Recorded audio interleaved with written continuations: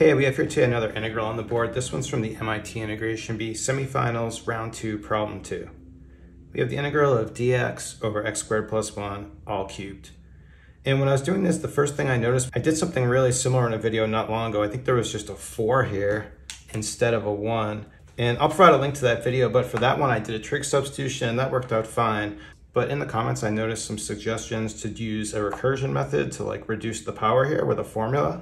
But particularly in the comments from Semifinals, he outlined the full method of how to create a recursion formula for this. But what I wanted to do here was use his method to reduce the power using integration by parts and to develop a formula for this. So I want to create kind of a general formula for this. And then we'll write this integral as, instead of using 1 here, we'll write it as just x squared plus a, because it can be any value and it's basically the same problem. And instead of cubed, we'll use this power n. So what I can do in the numerator is kind of create something, because I want cancellation to reduce the power here. So I'm going to just kind of create a x squared plus a in the numerator, but then what I can do is just subtract off the x squared, and we'll keep the same denominator. Now here, even with subtracting off the x squared, we still changed it because we had a 1 here and now we have an a, but I can just divide off that a out front. And so now notice if you multiply this into the numerator, we just have 1. And so we haven't changed it. Then from here, what I'm going to do is split this into 2 integrals. So the first one's going to be just x squared plus a over the same denominator. And for the second one, we'll still have our 1 over a in front. I'll write this as minus x squared over x squared plus a to the n dx. And then the nice thing here is you notice this is going to just cancel off one of these. This is going to be now n minus 1. And the nice thing with that is you notice now this integral is in the same form as our I sub n. This thing here is actually just I sub n minus 1. And now for this second integral, we can actually deal with this using integration by parts. And I'll just do this real quick using the DI method. So we'll set up our table for tabular integration. To split this up, I'm going to separate out a minus x. To differentiate, we'll differentiate a minus x, and we'll just integrate over here x over x squared plus a. Now differentiating this, we're just going to get a minus 1 here. Integrating this over here, let's just take this to the side. So let's look at this. So we're going to be integrating x over x squared plus a to the power n. I can do this with a quick u substitution. I can just create a 2 on this x and write a 1/2 in front. And so if I make this piece my u, you'll notice that the denominator is just du. So what's going to happen is we're integrating actually u to the minus n. Well, that's going to be 1/2 u to the minus n plus 1 over minus n plus 1.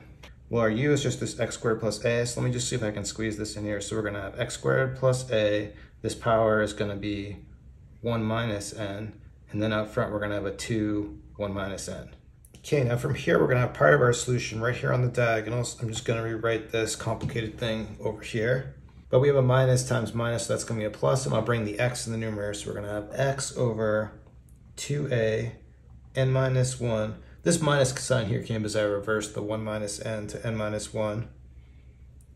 X squared plus a to the n minus 1. And then I'm going to just bring down this thing here. So we're going to have 1 over a, and I'm just going to write this as I to the n minus 1. And then this row here is just going to be part of our, this was going to be an integral. And notice right here we have this x squared plus a n minus 1. Well, this is our n, this is the same thing as I n minus 1 with just the coefficient here. So what I can do is combine this with this I n minus 1 all in one term with just this coefficient. The minus and minus here is going to cancel out a plus, but we have a minus out front, so we're going to have minus, and then we're going to have just 2a times n minus 1. Everything else here is just part of the I sub n minus 1. And so what I can do with the 1 over a is just multiply this by a 2n minus 1 in the numerator and denominator. So when I do that, we'll have the same denominator as this other term. And so just putting these together, distributing this in here, we're going to have 2n minus 2 minus 1. So this is going to be a minus 3 all over 2a times n minus 1. And then now we have this recursive formula for our integral. And notice this is not necessarily a solution, right? Because this is only going to reduce it. So it's going to get us a solution in terms of another integral. So like in this case where we have a 3rd degree, it's just going to reduce it to 2nd degree. So now all that's left to do really is just use this formula. We're looking here at, this is going to be I sub 3. And also notice again that our a value is going to be 1. So we're just using a equals 1. So just plugging into this formula, okay, we have our x here. with the 1 right there, we're going to have 2. N's going to be 3, so 3 minus 1 is going to be 2. Then we're going to have x squared plus 1.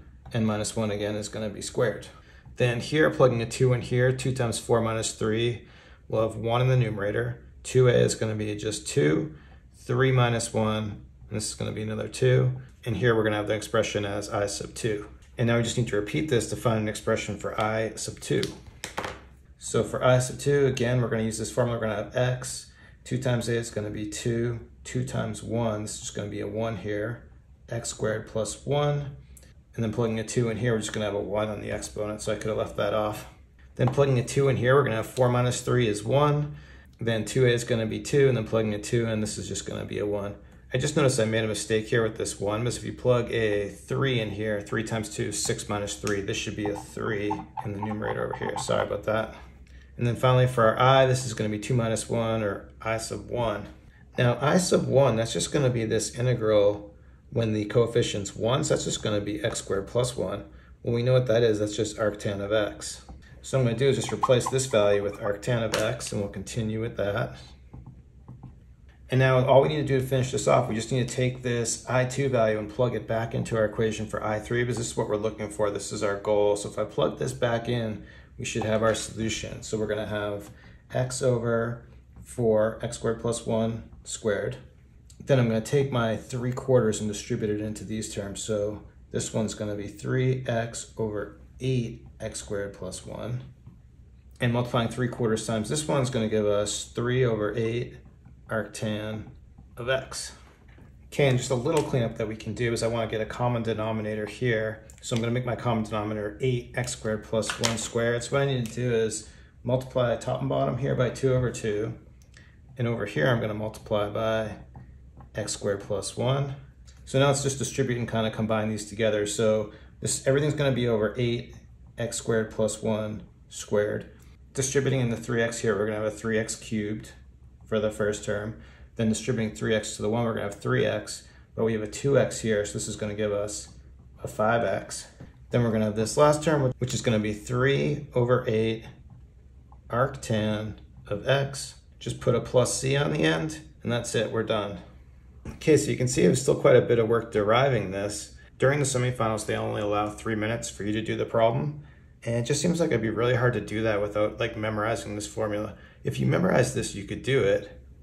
But to derive it, or to just do the integration by parts method, or to do what I did in the first video, I think all of those are probably too long. So I don't know, let me know what you think. Anyway, I still thought it was interesting to derive this recursion formula. So we'll stop it there. Thanks everyone for watching today. Have a great day.